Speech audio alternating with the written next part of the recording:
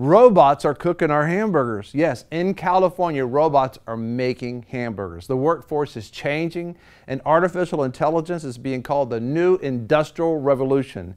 How will this affect your job, and how do we respond to these changes that are happening in our world? Well, let's take a look at it. Check it out. Be sure to subscribe and press alert to get new notifications of new success secrets made available on VFN TV. Well, shifting and transitioning over here, I guess we can imagine now. Yeah. We talk about, the industry, business is changing, the environment's changing, technology is changing. As a matter of fact, I remember Prime Minister Benjamin Netanyahu talking about it at the APAC. When you look at the industries that were about 10 years ago, if you put this particular, you cue it up, back in 2006, these are the top 10 industries on your left right there in 2016. Now these are the top industries, which means you're looking at, one was energy pretty much on the left and a couple technologies, but look to the right. Everything's turning, that's 2016, now we're way into 2018. You're going into 19, so you're looking at this, all technicals, the way things are going right there. Exxon, General Electric, financial institutions, PetroChina. But then over here in 2016, Apple, Google, Microsoft, Amazon, Facebook, China Mobile. And so you're looking, that's top 10 companies in the world in 2016. Now that's even shifted more. So to think this is not a small idea. The fact that robots are beginning to take over people's jobs, artificial intelligence. When you hear about AI, those are robots basically. Just computer technology that's doing something that humans used to do. As a matter of fact, here, they're fixing hamburgers, right? Yes. Tell us about it. We're so excited about our new book, I Will Fight, Strategies for Your Success. You gotta have a strategy and you gotta fight. It's not about a physical fight, but you gotta fight. And guess what? If you fight, you win. You'll be successful. This book is about transforming your thoughts, about what your beliefs, the decisions that you're making, about speaking. What you say is so powerful, and what you do, what you're saying, your actions you take. And quitting, don't quit. Listen, success and failure quite often is just 5 more minutes. And finally, think about this. So many people talk about you should do this, and you should do this, and you should do this. And look what they're doing. They're not doing nothing. You can't let people tell you you should do this. As a matter of fact, they can't be putting their should on you. This is so important. Listen, we want to bless you with your free copy of I Will Fight, Strategies for Your Success. You can get it at vfnkb.com. That's vfnkb.com. Get your free copy today. In fact, this comes from TechCrunch, and they talk about, are they going to these robots, and is it going to just change the workforce? And the article says, we live in amazing times where driverless cars, drones delivering packages, and chatbots talking to us, and when you're typing in your computer and someone replies, it's not necessarily a person. Right. It's a chatbot that's talking to you. You can find out about certain questions you ask them. Right. Well, in fact, this entire thing of robotics, AI, artificial intelligence, is now being called the next industrial revolution. Yes. And it does not come without a lot of fear, but about a large workforce losing its jobs and their means of making a living. The article continues to say that when the first industrial revolution hit, factories had a mass production of drew workers out of the cities in droves, and that manufacturing put individual craftsmen out of business. Right, so that happened during that time. Right, and so the fears are, with this new artificial intelligence, are we going to lose a mass amount of people? And the answer, we will definitely lose a lot of jobs, but they go on to talk about there's more going to be created. They're saying. Yeah, and they're saying that with the artificial intelligence that more is going to be created. And you look at the pattern of history, I mean, the guy that was hand making the wheels is not making wheels anymore, you know what I mean? But he found something else to do. That's one thing about industrial people, that if you're working a job today and you stay employed, chances are that you're going to find another job. I was talking to someone the other day about how blessed America is. In other countries, you can't even get a loan. Philippines or some places in Africa, they don't offer car loans. They don't offer mortgages. You have to have the entire money cash. Right. We have such a structure in America that the banks have confidence that even if you do lose your job over the next 20 or 30 years, we have faith that you can find another job in America at the same amount of money to make sure you can pay your obligations. We just live in a blessed land. That's a blessed land. That's a blessed land. So believe it or not, in California, robots are making hamburgers. You got to watch this.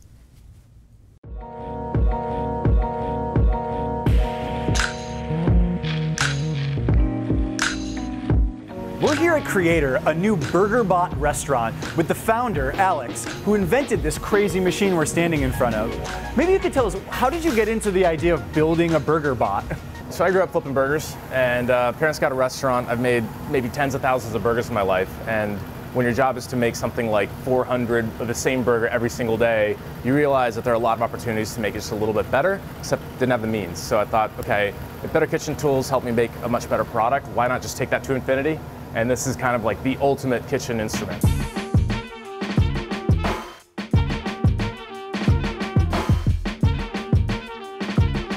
We just spent sauce down to the milliliter.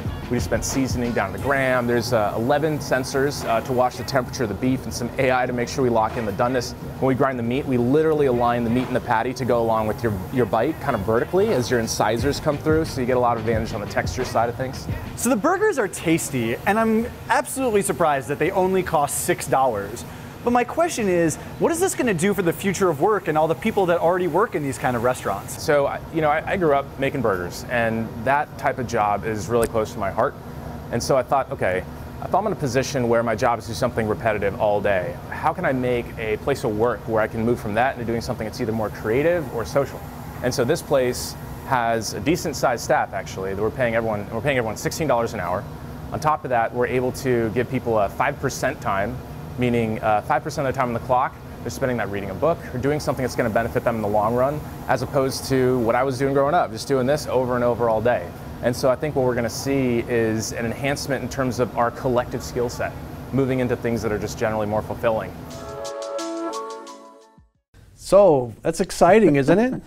Yeah, I don't know if I'm gonna get a hamburger, but the fact that we can do that. That wasn't appetizing. If you look away while they're making it, because the hamburger looked thick, there's something about human beings interacting with humans. Food is about made it. Food's about relationship. Yeah. I mean, it's enough things happening right now to the very things that hinder relationship. And one of the things that helps relationship is fixing your food and coming together and sharing how you made it. And, sure, it's a masterpiece, really. It really is, and that it's part of their life. And all of a sudden, if a machine makes it, it's really, it's probably convenient, but the whole thing, there's no interaction there. No. So you're gonna like hit 2 likes on your this and 2 posts over here, and then you're gonna push a button and your burger's gonna come out, and you're not gonna have any human contact at all. I think about this, God created everything. He created the marketplace. He decided that we would actually barter and talk about, you got talents and you create this, and I got talents and I create this, and I'll exchange some of my stuff for some of your stuff, and that in that marketplace, I mean, he established that. Mm-hmm. And when you pull the human element out of the marketplace, it's I mean, how in the world are you going to talk to me? How are you going to tell anybody about the goodness of God? And it really helps you think about how end times are going to be in regards to Revelation chapter 12 or 13, when he says that it's going to be an economy that is able to be tracked in such a way that you cannot buy or sell without that system. And as you can see now, it's something that would know, like he got extra ketchup on his burger. You got a burger, you got, and it just tracks you where you're spending. It's if you're a Christian, you don't worry about that. What you want to know, you just want to be able to make as much impact as you can while you have this particular time in your life, because you're going to spend eternity with the Lord. What kind of impact you're going to have.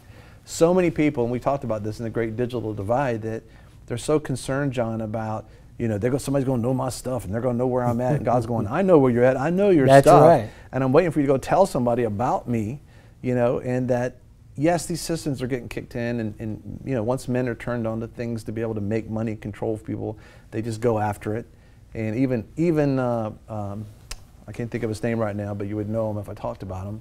But he said, once greed kicks in, once they realize they can make more money by controlling folks through technology, it just kicks in. The love of money. You either love money or you love God, but you can't love them both. And you can have money and love God, but if you can't have money and love God, then you have no money and you can love God. But you can't love God and love money.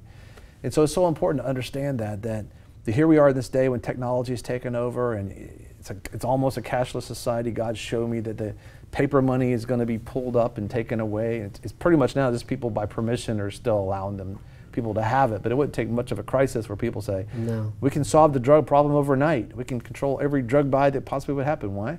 Because it's a digital transaction taking place. That's why you have things like the Bitcoin and all that stuff going on. Listen, we want to know your thoughts about this. I mean, think about it. You know, you can be fearful or you can be faithful to understand, you know what, God, you knew this day was going to happen. You talked about it prophetically through your prophets. Help me to have the wisdom to follow your spirit during these days and what to do. This is what he says about the beast economy in the last days. He says, this requires wisdom. And this is what he says in the book of James. He says, anybody who asks God for wisdom will get it if you don't doubt. So you just ask God, I need wisdom for this. Guess what? God will give you wisdom. And then think about abiding with him. Abiding with him is hanging out with him. John chapter 15, Jesus says, we can't accomplish anything without abiding with him. You might want to do that and you don't have a plan. We've got a simple plan for you. It's at iabide.org. Get your simple plan today. Request it by email. We'll send it right to you right away at iabide.org. I want to be able to pray with you before we close out of here. I just thank you so much. Comment below. We want to hear your thoughts on these electronic type hamburgers happening, all the things that are happening with Mario Lopez. We want to hear your thoughts. Comment below. We love to get your emails at friends@vfnkb.com. Talk to us. We love that. Thank you for your prayers and for your encouragement. Let me pray for you right now. Father God, I thank you for our audience, God. I just bless their families right now. Bless their marriages, God. I bless their businesses, God. I pray for wisdom, God, that you would give them wisdom during this day. We pray a blessing over Mario and what he's doing, Father God. Give him encouragement. We pray over all those in the entertainment mountain, Father God, that you would begin to stir their heart, Lord, and your kingdom would come, Lord God, to the entertainment mountain. We just ask this, Lord, and we also speak out by faith and declare, dear God, end abortion, send revival, send a third great awakening, we pray. In Jesus' name, God bless.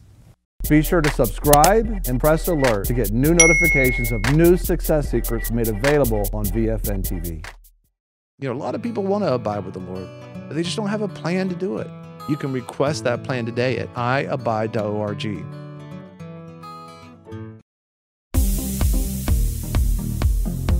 I'm your host, Greg Lancaster, and we're so glad that you've joined us. Don't forget you can join us 24 hours a day, 7 days a week.